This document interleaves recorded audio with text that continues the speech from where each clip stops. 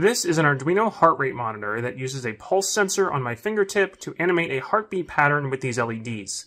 In this video, I'll tell you how it works. Check out the link in the description to learn how to make your own.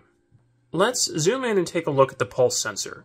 This sensor works by emitting green light and measuring how much is reflected back. Since the red blood under your skin absorbs green light, the amount that's reflected back changes as your heart beats and your blood pulses. You can't see this change with your naked eye, but it can be picked up by the sensor. Code running on the Arduino then uses the amount of reflected light to determine how many of these 5 LEDs to light up, resulting in this pulsing heartbeat animation. I'm using a LilyPad Arduino for this project, which is a sewable version of the Arduino designed to use with e-textiles or wearable electronics projects that are sewn directly into fabric and use conductive thread instead of wires. However, you could still build this with something like the Arduino Uno. This portable project is powered with a tiny lithium battery, so it is easily wearable without a big bulky battery.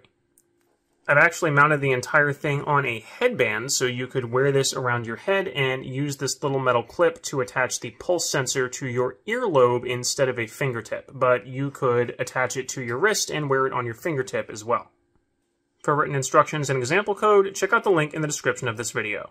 For over 1,000 other projects in all areas of science and engineering, visit our website, www.sciencebuddies.org.